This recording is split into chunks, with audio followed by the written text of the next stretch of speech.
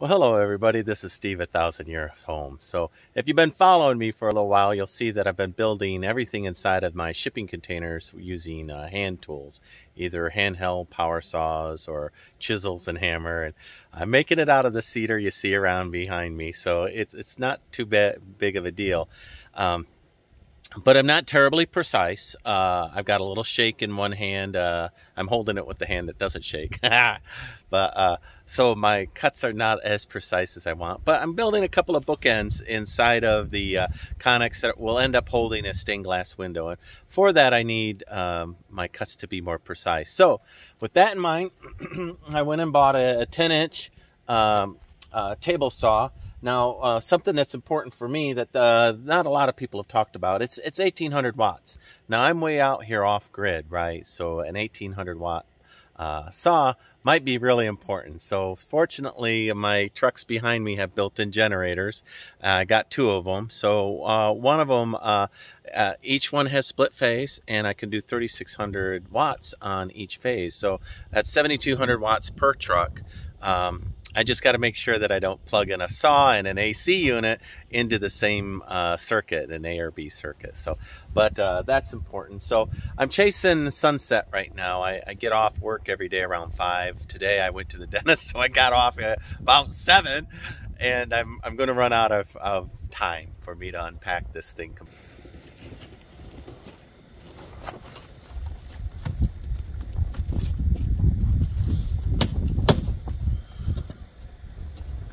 Oh, it's really nicely boxed. There's not a lot to unbox in this.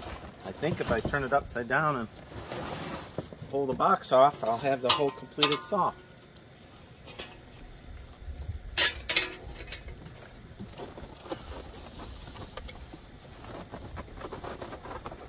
Oh, man, it's heavy though.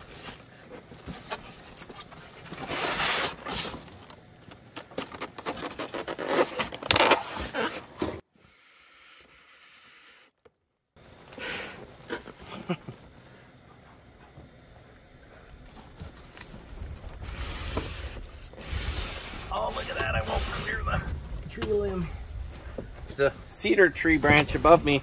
Since it's so hot, I'm working in whatever shade I can find here in Texas. I wanted you to know it. Shade is in my way. Disrupted. Oh my God. Jiminy Christmas. Of course. Man. Could that have been any more difficult? Alright, well, that branch is a dead branch. I'm going to cut that off. Well, I thought it'd be pretty easy to set this up. Pulling through the parts. Look, I'll even have to put the wheels on. A separator, and that's a push stick. I think I'll save all of this. Nuts and bolts right here.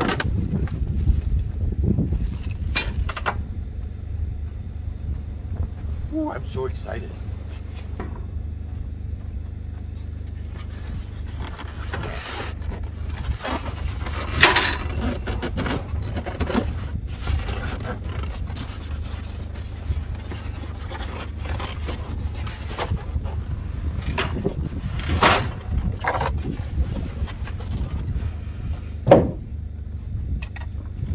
Kinds of little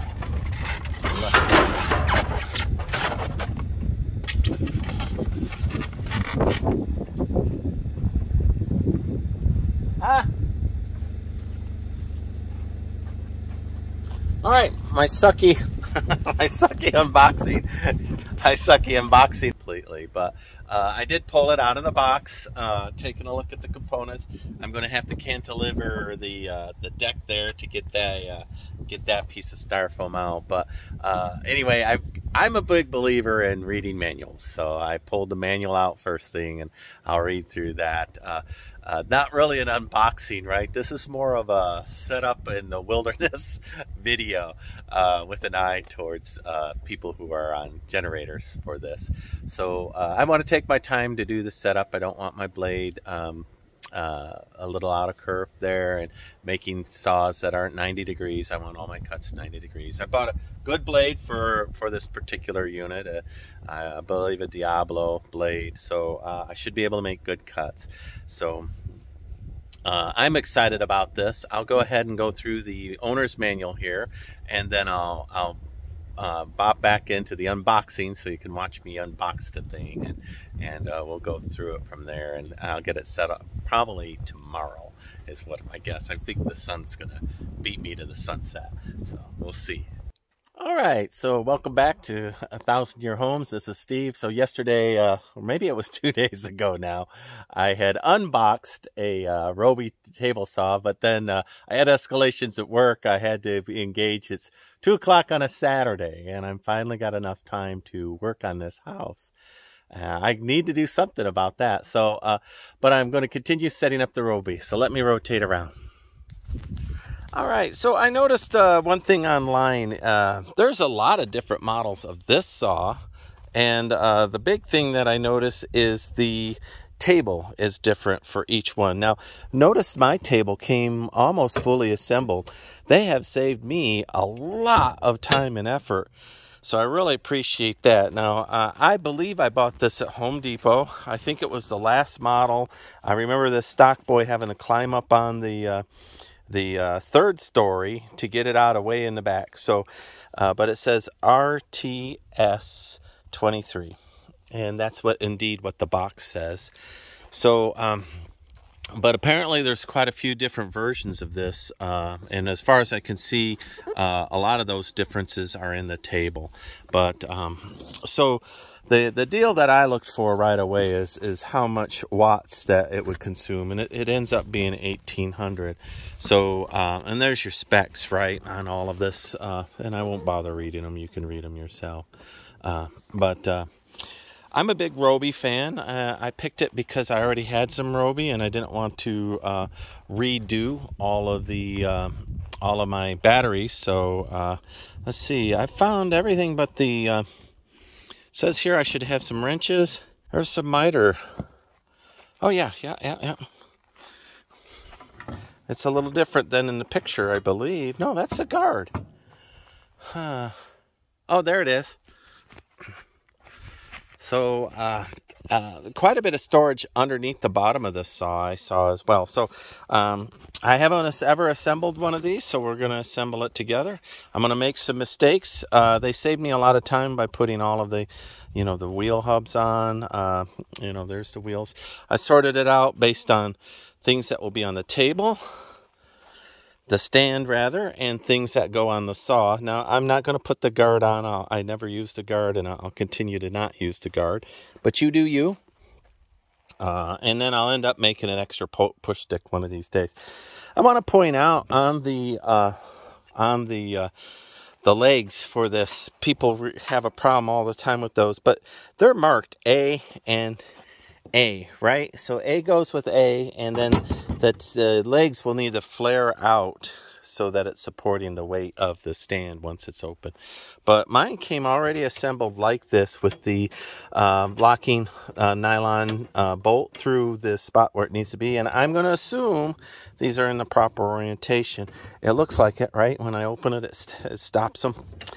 So let me go ahead and set up the camera and have it watch me while I build this.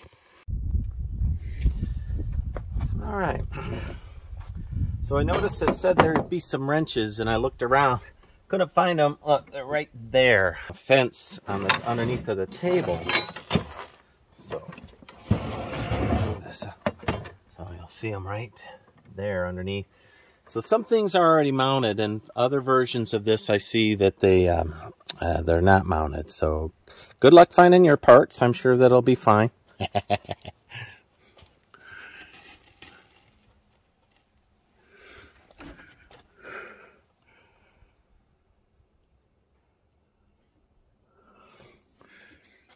It's just so bright out here. I can't see what my camera's doing. So anyway, I hope that that's all good for you. Let me go ahead and snap this in place here. I'm just going to do that so I can hold the bolts in there and put the pieces on a little easier. All right.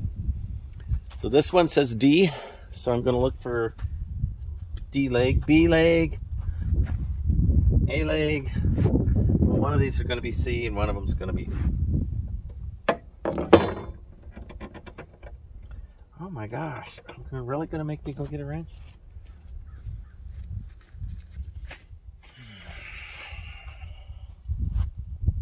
Sorry about that delay, I'll cut that all out.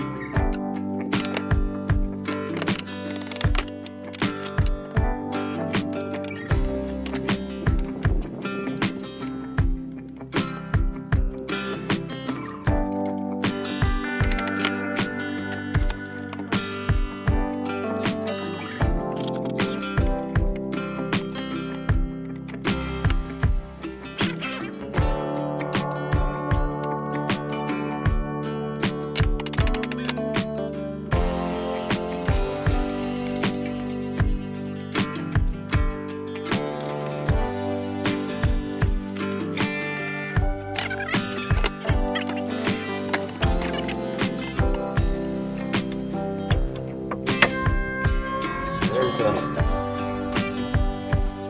brace across the bottom. Looks like self-tapping screws maybe. Let's see what we got in the back.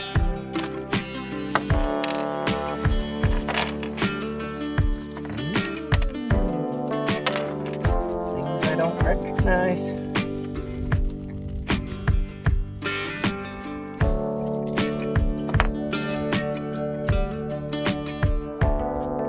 Where those go yet.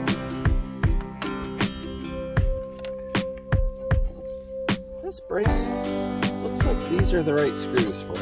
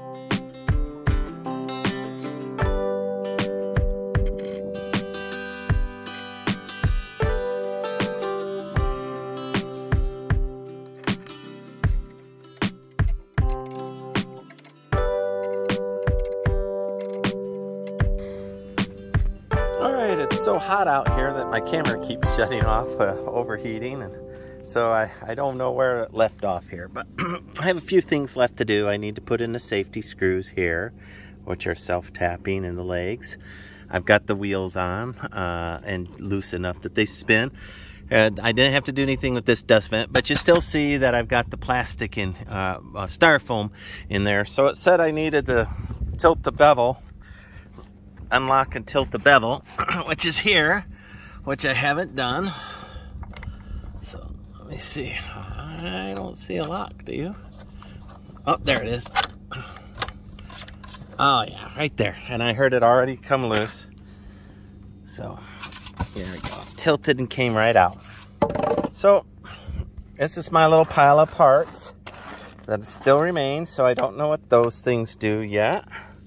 And then there's my self-tapping screws and a couple of other screws. I'm assuming this one's probably for that. I don't know. And that one's for that. Or maybe they're spare parts if I get lost, or maybe they're indicators of some kind that go there. Anyway, I'll look through the manual and figure that out. And but I'm going to turn off the phone so and put it in the AC so it can cool down.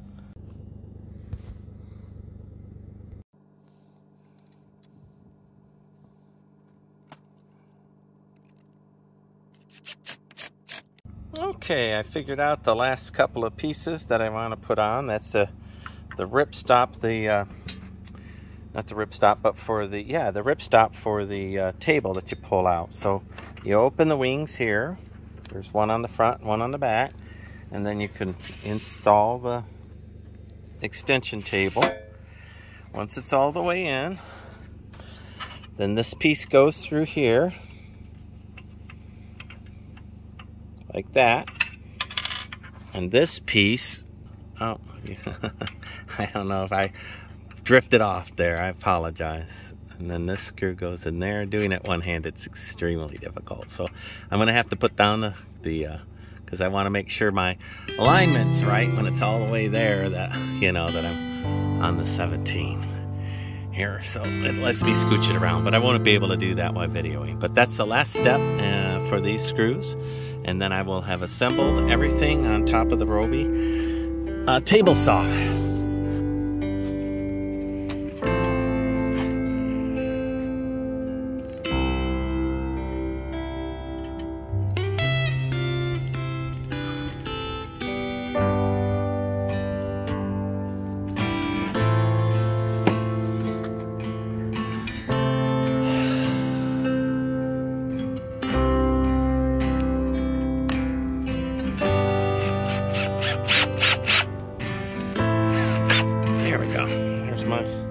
Bump stop on that, so now I won't pull it out and drop it on my toes.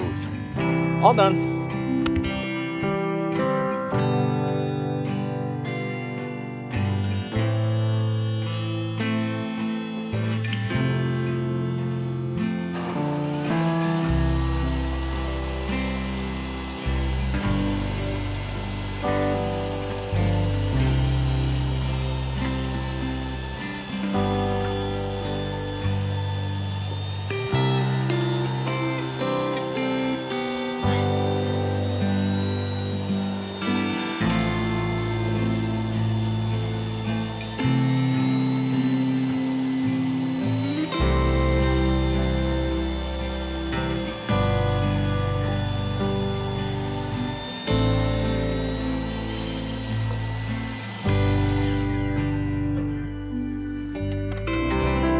The next video will be me cutting up some shelves to reinforce the windows inside there, and make a little bookcase, I guess, curio shelf. It will only be 3 inches deep, so I mean it would hold a Bible facing you, or but more likely if some photographs would fit on it. But the real purpose is to reinforce the windows that I cut out in the Connex, and then to install stained glass, one in each bedroom. So look forward to that. Anyway, this is Steve, 1,000 Years Home. Like and subscribe. I hope you enjoyed my field assembly of a Ryobi 10-inch table saw with cart.